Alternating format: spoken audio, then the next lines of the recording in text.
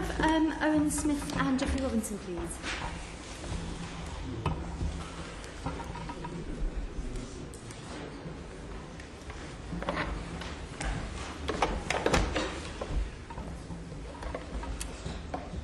Thank you, Chair. Thank you for coming. Delighted to be here. It feels as though appearing in front of a parliamentary version of the Dragon's Den. You are.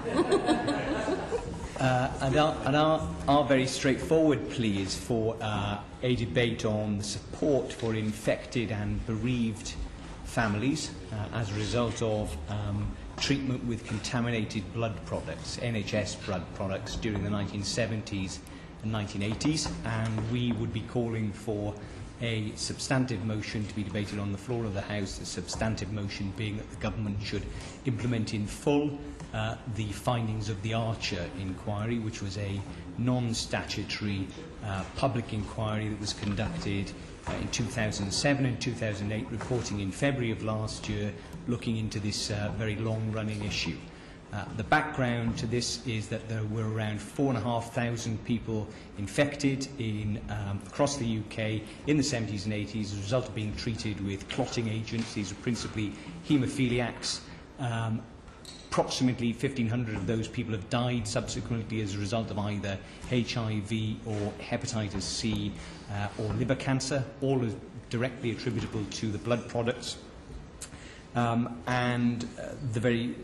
What has happened thus far is that the government has not admitted or accepted any culpability or liability for that. However, various funds have been established to make ex gratia payments to those people. We've had a number of letters on this issue. Indeed. And I think in terms of constituency campaigning, this is quite a strong one. Have you got together with other MPs from different parties? I have. Have you put in for a Westminster Hall debate? No. I contacted various MPs who were interested in this issue yesterday, and I've already had over 20 MPs from right across party divide, all expressing an interest in this very subject. I haven't raised it yet as a subject for an adjournment debate. I do think it's such a complicated subject and such a long-running subject that a full debate on the floor of the House would be required to really air the full complexities.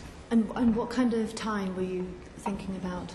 Well, if our options are 6 hours or a full day, I would suggest we would need a full day.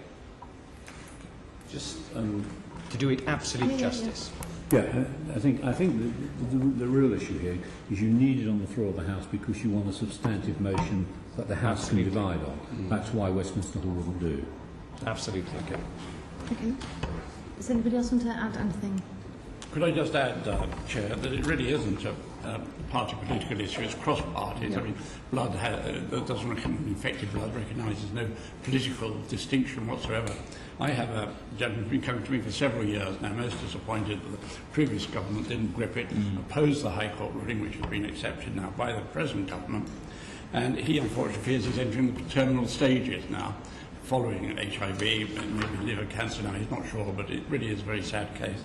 So I've been following it. I don't think it has had the profile and attention in the House that it should have had. So I'm entirely in support of what Owen has said, and indeed I think there will be many members right across who will take part in the debate if we can secure it.